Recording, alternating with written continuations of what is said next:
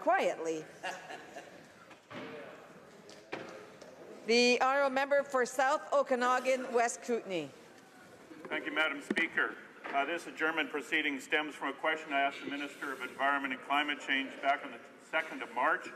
We had just heard reports that the high Arctic had seen record high temperatures, more than 30 degrees Celsius above normal, leading to melting ice in the middle of winter. Think of it, sea ice melting in midwinter near the North Pole when the sun isn't shining. Something is clearly wrong with this picture. But we know what's wrong with this picture. The climate is changing because we're putting too much carbon dioxide into the atmosphere. Now, Canada committed in Paris with countries around the world to keep global temperature change below 2 degrees Celsius. Other countries have stepped up and done their bit. Many European countries have already met ambitious targets. But the Liberal government chose to stick with the weak, inadequate targets set by the Harper government. And every analyst will tell you that Canada's action plan, if you can call it that, won't even get us anywhere near those targets. The minister answered my question by saying that the government had brought in a national carbon pricing plan, and I applaud the government for that. It's a good first step and might get us almost halfway there. The fact is that most Canadians were living under a carbon pricing plan before the federal government stepped up. British Columbia, we've been living with carbon tax for almost a decade now. The minister mentioned that many provinces have phased out or are in the process of phasing out coal, and that's admirable and necessary as well. But again, it wasn't the result of federal government actions.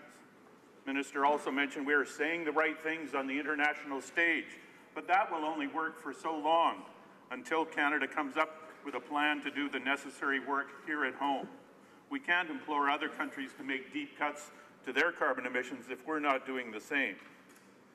Now, last December, Canada's progress report to the UN showed that we will be 66 megatons short of our target by 2030, and that gap has doubled since the Liberals came to power.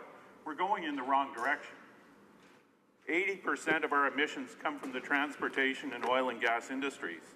And now we bought a pipeline, a 65-year-old leaky pipeline for 8 times the cost that Kinder Morgan paid for it just a decade ago. So how can the government square this with meeting our climate goals? How can the government square this with their promise to do away with subsidies for the fossil fuel industry? And we're dealing with the low-hanging fruit right now. Getting to our 2050 target of an 80% reduction will be more difficult still. I hear the government is trying to use land use and forestry carbon sequestration to fudge their own efforts. Whether this is allowed under the Paris Agreement is unknown, but I do know that the Climate Action Tracker website states that such a move would change their assessments of the climate actions of Canada from insufficient to highly insufficient. So, Madam Speaker, the minister finished her answer by saying, we are all in on climate action, we're serious, we owe it to our kids. Well, when will the Liberals actually get serious and do what is necessary to fight climate change?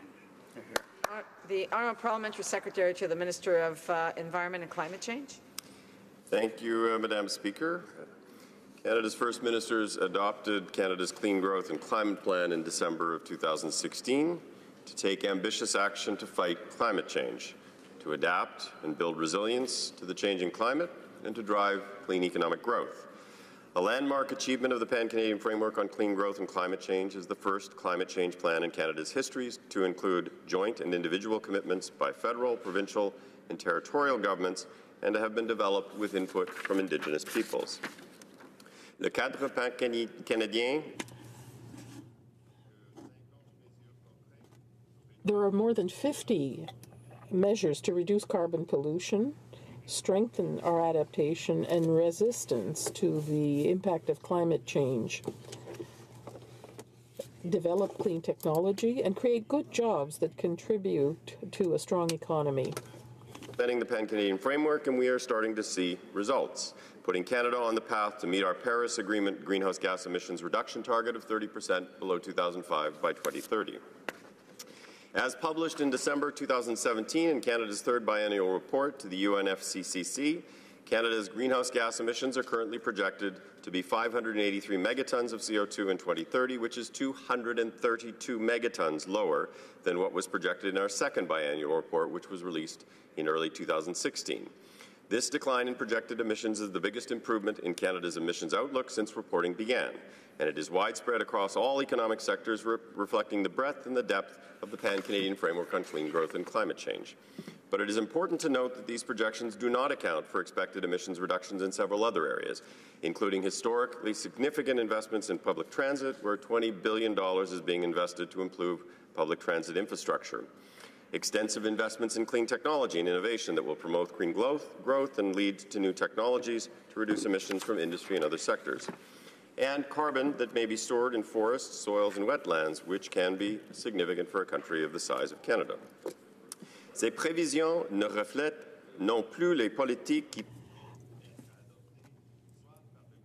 There are policies that could be adopted by the federal government, the municipal or provincial and territorial governments by 2030. Canada, as well as the provinces and territories, have committed to examining the results of these policies in order to increase our ambitions over time. Following this process, it's possible we will identify other policies that are necessary in the future. Within the Pan-Canadian Framework are fully implemented, it will not only allow Canada to meet its 2030 target in full, but position Canada to set and achieve deeper emissions reduction targets beyond 2030, as is required by the Paris Agreement.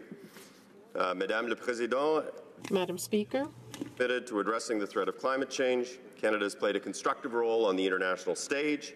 We have worked with provinces, territories, and Indigenous peoples to develop a comprehensive and detailed plan that will ensure that we meet our Paris Agreement targets. We are firmly committed to actively fighting climate change and to creating and growing a clean growth economy. Thank you very much. The honourable member for South Okanagan, West Kootenay. Well, thank you, Madam Speaker. It's after midnight and we all want to go home, so I'll be brief in my reply. As the Minister said, we need to go all in on climate action. We need to go all in on electrification of our transport systems, all in on energy retrofits, all in on home solar systems. Just think what $4.5 billion would do there. And I'll finish by saying that ministers get up every day in this House and say loudly, this pipeline will be built, and the economy and the environment go hand in hand. Well, if the economy and the environment go hand in hand, and this pipeline will be built, I'd like to hear from the Parliamentary Secretary a firm promise that we will meet our 2030 Paris targets. And I'd like to see the plan that will actually get us there. Thank you. The Honourable Parliamentary Secretary. Thank you very much, Madam Speaker, and thank you to the honourable member for his question. He and I have worked together productively on other files, and I have great respect for the honourable member. I would say that we are very focused on achieving the 2030 target. That is absolutely a key focus of this government. We included all of the upstream emissions associated with the Trans Mountain Pipeline expansion in the Pan-Canadian Framework to ensure that they were addressed in the context of Canada's plan to achieve its Paris reduction targets.